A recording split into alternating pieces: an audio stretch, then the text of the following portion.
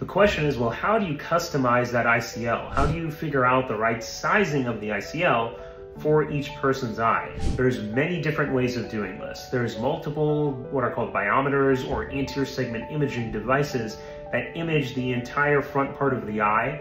And a lot of times the external measurements of the eye alone can be used to figure out what's the right size of ICL to use for a patient's eyes.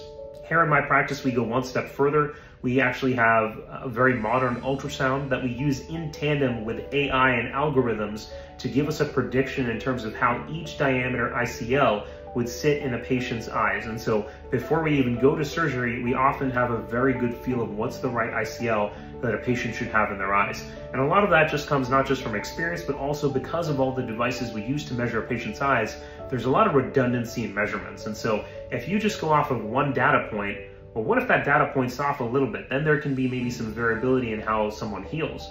But if you're getting multiple data points and all those data points are consistent and all of that data is fed into an algorithm, especially with the help of AI now we can get a pretty darn accurate sense of how someone's ICLs are going to sit in their eyes immediately after surgery. Are there outliers? Sure, but oftentimes those outliers are so minimal that it doesn't require addressing after surgery. It doesn't require either sizing up or sizing down in the size of an ICL, because the modern form of the ICL, known as EVO ICL, it's so much more forgiving when it comes to ICL sizing compared to previous versions of technology that have been used in decades past.